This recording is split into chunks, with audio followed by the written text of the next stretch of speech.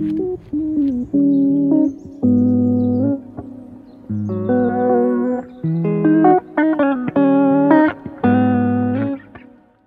y'all, welcome back to my channel. I'm so glad y'all are here today. This week we're just gonna be running, and I decided to mix in running with challenging myself and waking up at 5 a.m. for a week, going to the gym, and then going for a run.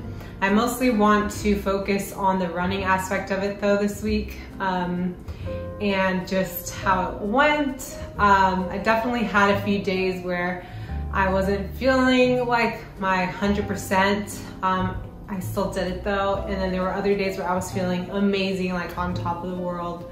Yeah, I just wanted to challenge myself. As y'all have seen, all the girlies are doing it. They're running, they're looking cute in their outfits, cute shoes and everything. I can't promise I was looking as cute, but I did have my Hokas on, and I actually got those maybe a little over a month ago now, or about a month ago, because I wanted to start running more. So anyway, let's go ahead and dive into the first day. So on this day, it was pretty difficult for me to get up. Obviously, I'm not used to getting up at 5 a.m. every day, so getting up was definitely hard, but I pushed through. It was a slower morning, but once I got to the gym, I was like ready to go. I did my usual workout, and I do have another video where I go through my week of workouts if y'all want to check that out. But I didn't really record that for this video. It was pretty funny because, so I went to the gym, and then I realized at the gym that I hadn't charged my phone, so I actually had to go back home and everything. Y'all, I had to come back home after my gym workout. I didn't get to finish that, but my phone didn't charge all night, and I didn't notice until I was at the gym. So I came home and charged it till at least it was 50% so that I'm good for my run. And the sun's out now, so it's great timing actually. But rough start in that sense. I kind of wanted to be done by now, but you know, we gotta roll with the punches, and that's what today had in store for me. After that, I did go for a run, and I decided to go to a neighborhood that's close by to run around there because I knew it was safe. Hey y'all, I just got back from my run. It was great. I ended up doing a little bit over 3 miles. The only thing was my knee was kind of hurting toward the end, so I'm about to stretch because that's really important to do. That's something I need to be better at. So yeah, I'm about to stretch, and that'll be it for today, but can't wait for tomorrow and see how I'm feeling after today's run. So I felt very proud of myself, especially for not being a runner. I think I was just so excited, and I just kind of went for it. So that was great. It was a really great feeling to accomplish that on day one. All right, so day two. Day two, I woke up and I was feeling really tired. Good morning, it's day two. It's a lot harder for me to get up this morning. So, but we're up and I'm ready. Just gonna walk my dogs first.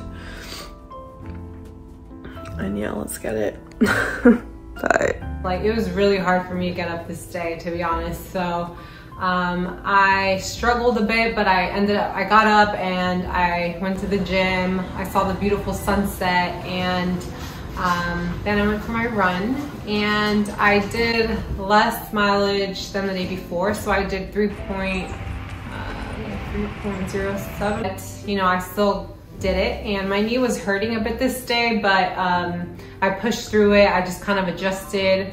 I've been trying to be very like conscious of what I'm doing when I'm running, like what my feet are doing, and this is based on like research I've done before about form and everything. So, and it would help in the moment. I tend to have knee problem on my left knee, and it hurts when I run too much, so I have to like roll it out and everything, but I was able to get it done, and I was feeling really good. I ended up stopping at my boyfriend's house because it's like on my path, and it was great because I got some water and I got to go use the restroom and then kind of like get ready for the run back. So that was great. Hey y'all, I just got back in from my run and it was a great run. I saw so many people out today. It was so nice. full-on run club of like 15 people, lots of bikers out, got to see a sunrise. I mean, it was just great. My knee was hurting though, especially toward like the second half. So I walked it off like the last 5 minutes, but I pushed through and I'm happy I did because I feel really good right now. I'm about to stretch to make sure I keep my knee healthy for the rest of this challenge. And yeah, it was so good. I already have 8,000 steps and it's only 8 in the morning. I've already burned 1,000 calories according to my watch. So I feel so good and accomplished. So far, I'm loving this challenge. And even though it was really hard getting up this morning, because I went to sleep late last night because we had family over and stuff, but even though it was hard, I'm so glad I did. And I'm just loving like being so active in the morning. Just, I don't know, I love it so far, but I will see y'all tomorrow for day 3. Bye. All right, so day 3. Day 3 was interesting because we had Hurricane Idalia here. Hey guys, it's day 3 of my little running journey. Today is usually my rest day, my active rest day, and my knee is actually hurting. So I am not going to run today, but I am gonna walk, and there's the hurricane outside situation. So I'm going to be walking on the treadmill and I'll do an incline walk. So it gives me a little bit of a challenge. But yeah, that's day 3. It was fine though. It wasn't really hitting us too bad here in Orlando. So I woke up at 5 a.m. anyway and I went to the gym, but I was feeling the knee pain from the day before. So I decided that I was just gonna walk, but I was gonna make it challenging. So I walked on an incline this day. Hey guys, so I'm just finishing up my walk. I ended up doing almost 4 miles, a little over an hour. And I'm just cooling down now. It was great. I really got a great sweat in. My heart rate was up. But yeah, that's day 3. I was feeling great. I got a great sweat in this day, and walking, honestly, I think is amazing if you have the time, or if you wake up early like I was doing this week. It just feels really good to just walk, and it's not so hard on your legs. But I'm glad I did this, you know, instead of running, and I listened to my body, because I could have pushed myself, I feel like, but I didn't want my knee to be any worse for the next day.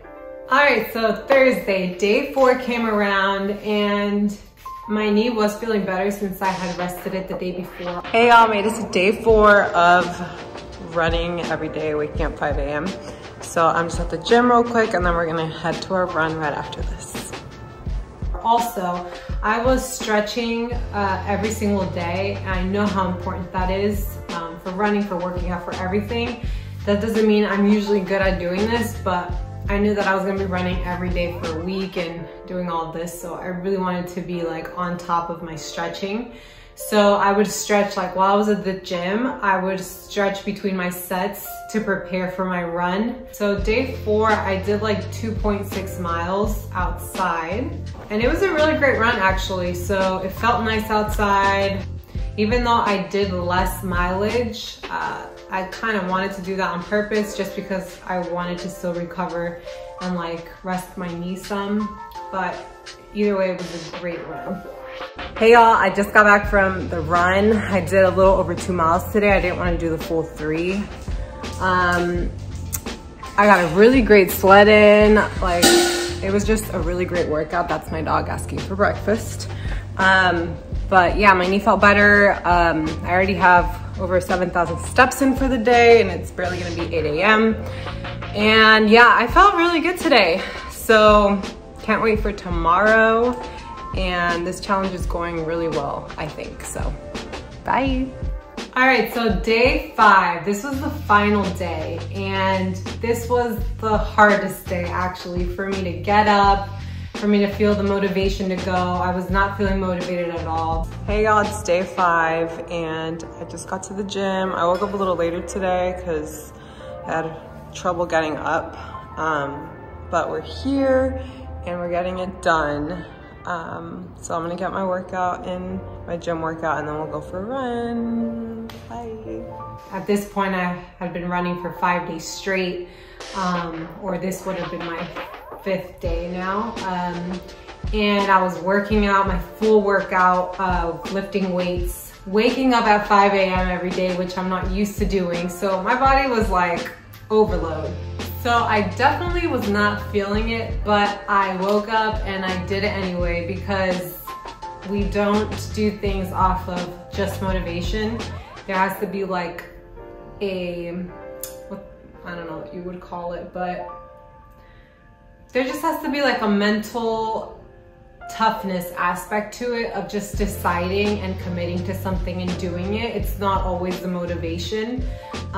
So even though I was not motivated this day, I got up and I went for it anyway, and I did what I could.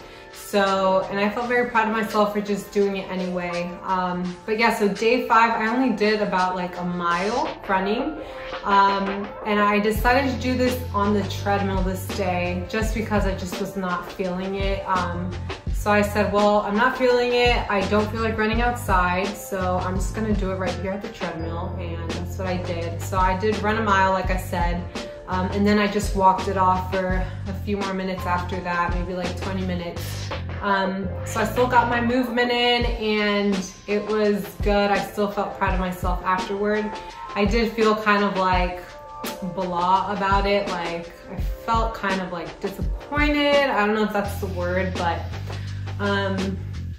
yeah, I was just like, you know, I had been running 3 miles the days prior, and then I go to 1 mile and I wasn't just feeling great. So obviously it can get to you, but regardless, it was a good day. It was a good run, good workout.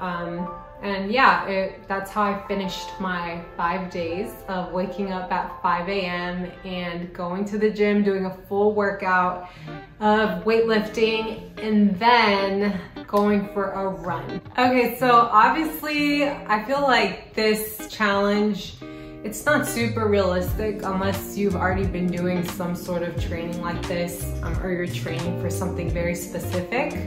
And then just going from doing, you know, I do work out 5 times a week, so that's something that was normal for me. But like I said, mixing that in with waking up at 5 a.m. and going for a run, which 5 a.m. was new for me. And then running, I would usually run maybe 2 to 3 times a week, not every single day. Or sometimes I would just run once a week because I'm not a runner. It was very intense. But I wanted to talk about some of the pros of waking up at 5 a.m. to do all of this. I definitely had like a feeling of accomplishment, and that immediately put me in a great mood. So I saw that I got up at 5 a.m. When I would go outside, there was nobody around really. The gym was pretty much empty most of the time, or at least most of my workout. So I felt really good about that. Like I was proud, I was managing my time well. I got to see some beautiful sunsets as well, so that was very inspiring to me. I felt very productive just getting my workout in at the beginning of the day and getting it out of the way, and also just getting most of my steps in. So I try to have a goal of 10,000 steps a day.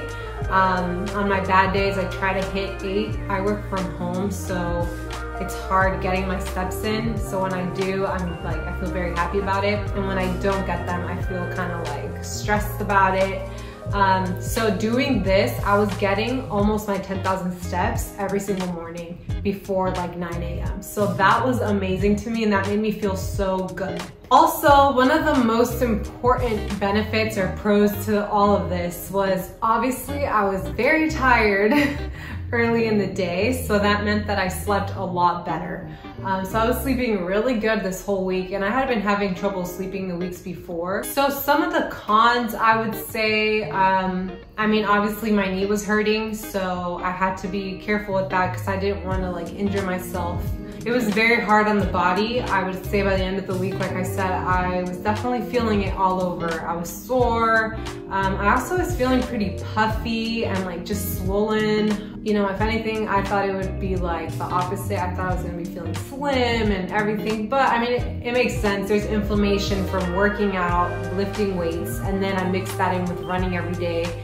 So definitely it was just really hard on the body. I had no recovery days in between, which I think are super important in your usual weekly schedule. Even though mentally I was feeling amazing, like I accomplished so much, physically I was definitely feeling tired and worn out and puffy, so I wasn't feeling like confident in my clothes and stuff. But yeah, I guess that's just like a con from doing it for a week like this. Also, I just want to say I'm very grateful for my health, and besides my knee hurting, I think I'm pretty healthy and I can move my body, and I'm definitely grateful and aware that I can. I know not everyone can do this, or you know, they're not in the greatest health, so I'm very grateful, and it's a privilege to be able to do this. And like I said at the beginning, I've noticed like all the girls are looking super cute and like running around. That's one thing I did not focus on this week. I wasn't trying to look cute. I literally put, as y'all saw, I put on an oversized shirt and shorts and just put my hair up and ran. I know it is possible. It's as simple as going out or ordering online and buying a cute set and doing all of that and just putting it on. But that was not my focus this week. So yeah, that's why I didn't look amazing, but awesome for the girls that do. Honestly, it's very inspiring. I definitely don't recommend just jumping into running every single day and, you know, doing all of that. But if you do, definitely stretch, get enough sleep, hydrate, eat well, get a great playlist going, because that's very important. And yeah, just find some inspiration online. Anyway, I hope y'all enjoyed, and if you did, make sure to like the video and to subscribe, and I will see y'all in the next one. Okay, bye.